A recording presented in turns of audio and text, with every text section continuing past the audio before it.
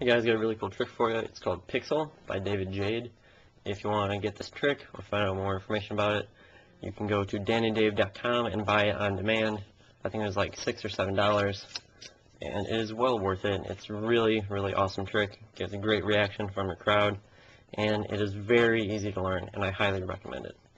So first off, in the spectator, select a card. I'm going to go right here to Ace of Hearts. Okay, so we're going to lose your card in the deck with a few cuts. Alright, so now what I'm going to do is take this rubber band, okay, standard little rubber band, and take it, and I'm going to wrap it around the deck. Alright, so we're going to take it, just going to wrap it around the deck, just like that. Okay, so all 52 cards are wrapped around in the rubber band. Cards lost in the deck.